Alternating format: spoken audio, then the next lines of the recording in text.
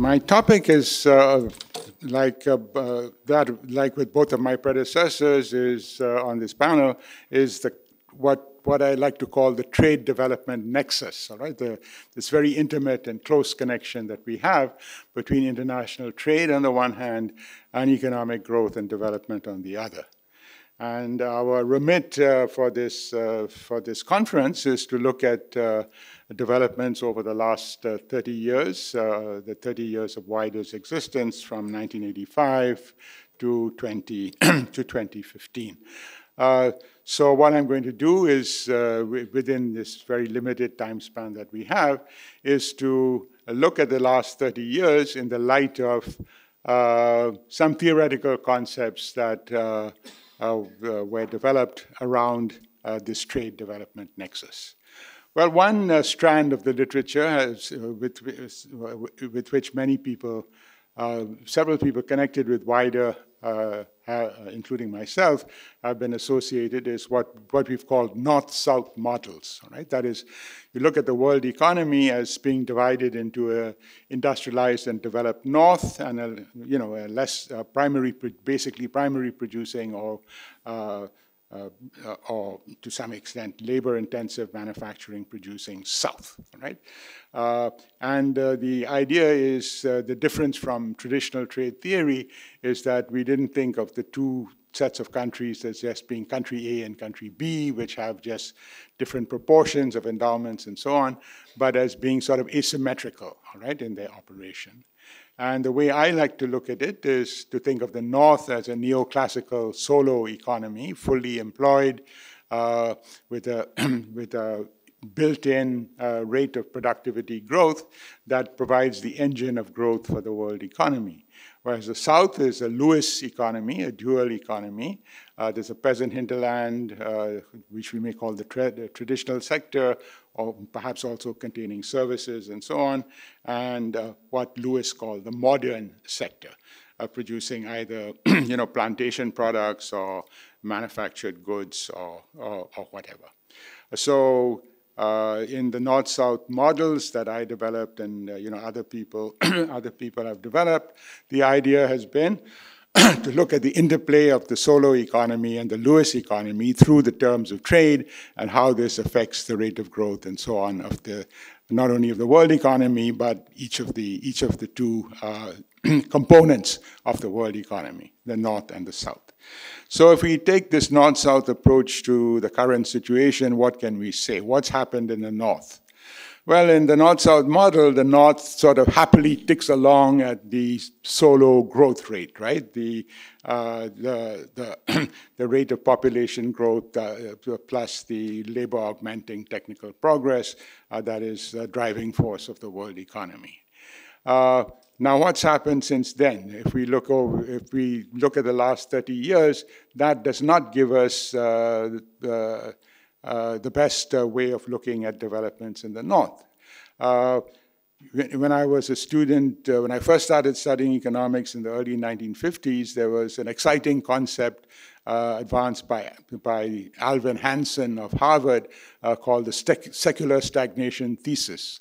So I was very entranced by that, and then the whole concept of secular stagnation disappeared from economics because everybody thought that, well, Keynes has ended secular stagnation because if you're short of full employment, you just, you do expansionary fiscal policy or monetary policy and you get rid of it. All right, but we know it's not so easy, and to my big surprise, the idea of secular stagnation is being revived. All right, so we see that there seems to be a tendency in the advanced economies for the full employment level of aggregate demand to be difficult to be maintained, and fiscal policy has not been able to do much because of the austerity, the fashion of austerity, the spread of notions of austerity.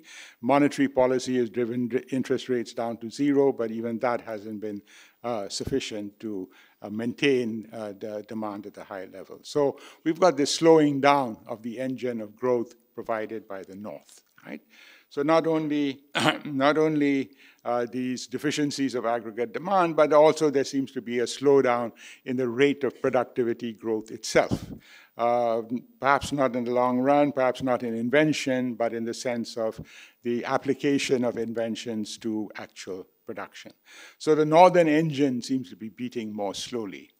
If we look on the Lewis side of the picture, well, China we could think of as a vast Lewis economy, for example.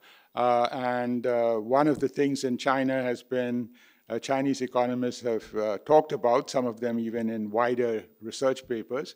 One of the things they've talked about is, has China reached the Lewisian turning point, right? And the view was largely that maybe by 2010, this rapid development with relatively flat unskilled wages is coming to an end. Unskilled wages are going up, and then obviously all the skills, more highly skilled wages are also rising in turn. And then if we look at the factor price frontier, the inverse relationship between the wage rate and the rate of profit, we see the rate of profit coming down. If the rate of profit comes down, then growth rate slows by the standard Lewis formula, and as a result, growth in China is also slackening.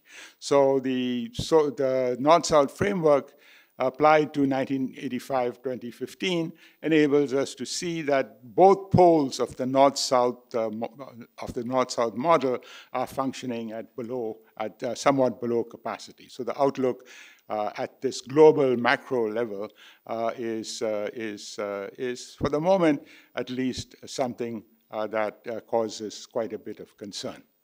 Now, we can all, in the trade development literature, it's not only the sort of macro, global, general equilibrium picture that we need to look at, but we can look at this. We can look at the world economy from the standpoint of a single developing economy.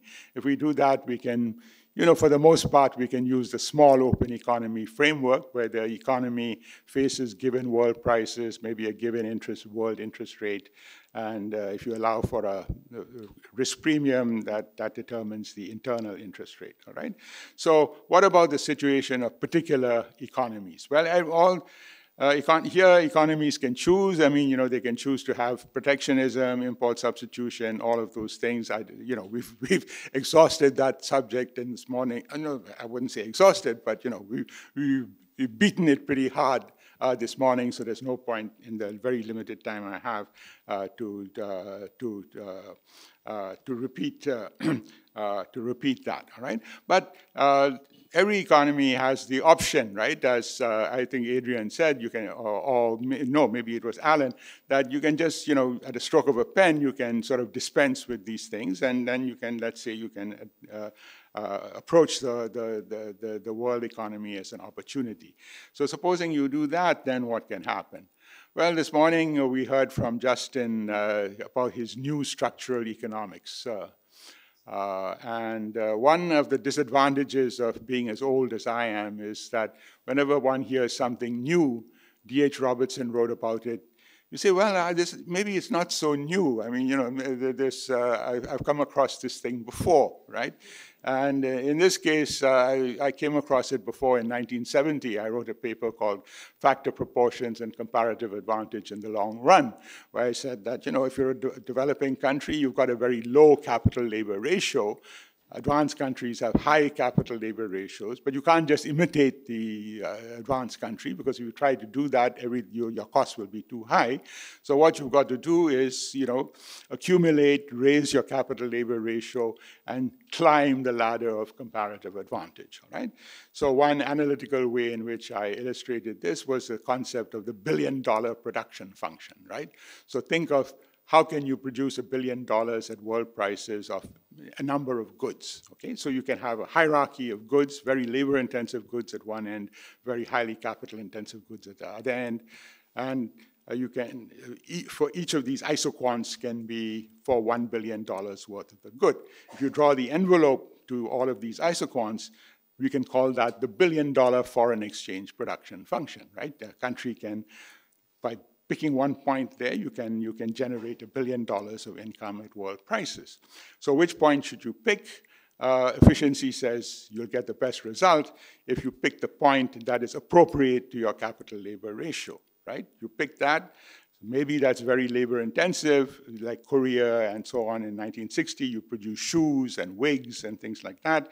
But then if you save and accumulate a la Solo, then your capital labor ratio will rise and you will ascend over time to increasingly, you'll climb the ladder of comparative advantage, you'll get to increasingly capital intensive, you'll start to export increasingly sophisticated goods. So that option remains open to any single economy, all right? So the fact that the world economy as a whole is slowing down should not be a reason why any single country cannot take advantage of this process of climbing the ladder of comparative advantage.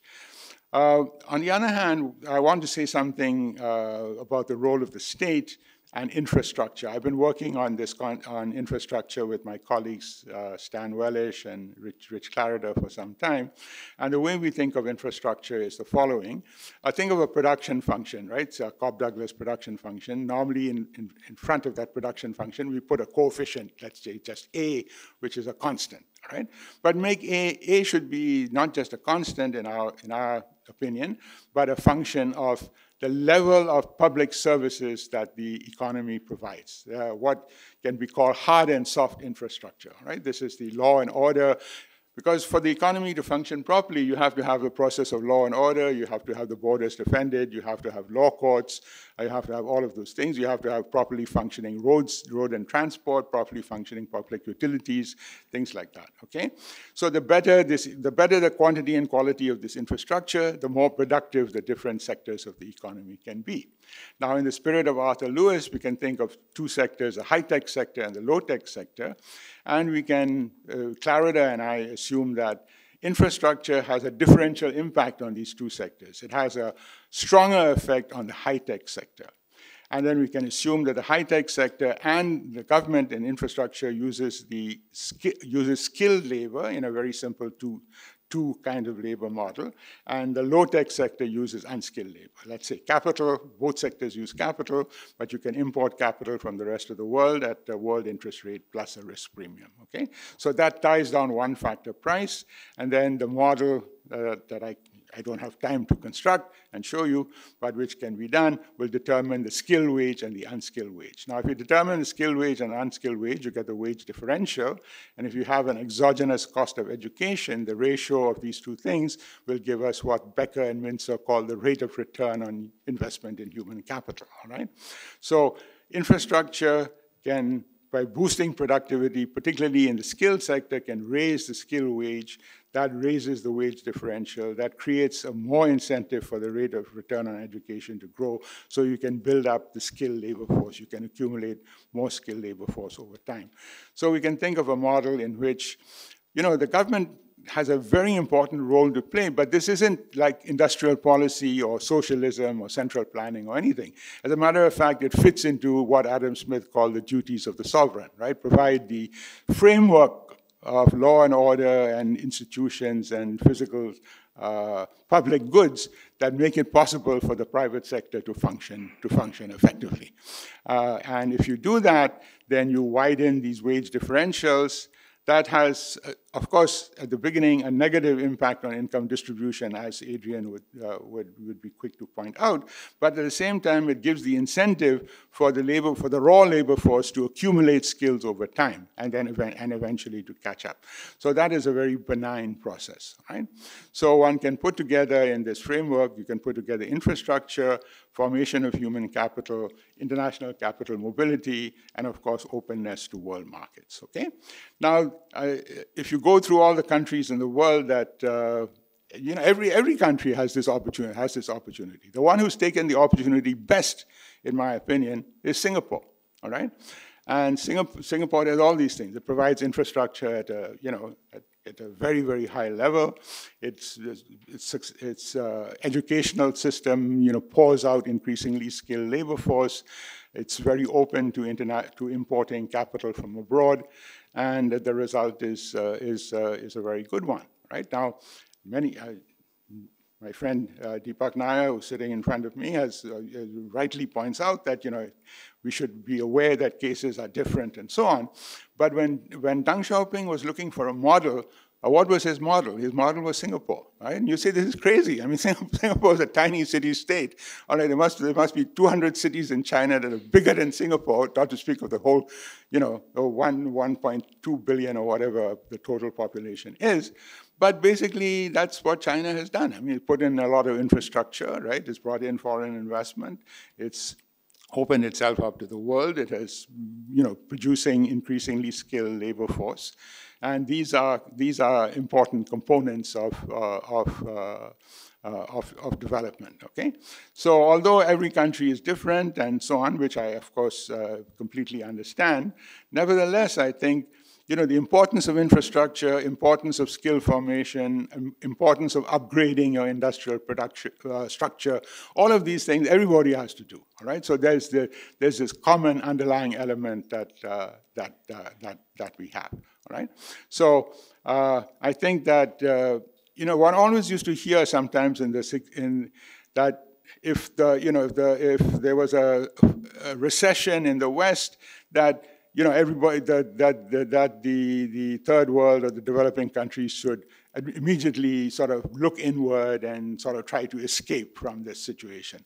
But I think that's wrong. I think the important thing is to continue to take advantage of the world economy, and if you do that, and if enough people do that, then I think you can actually change the world.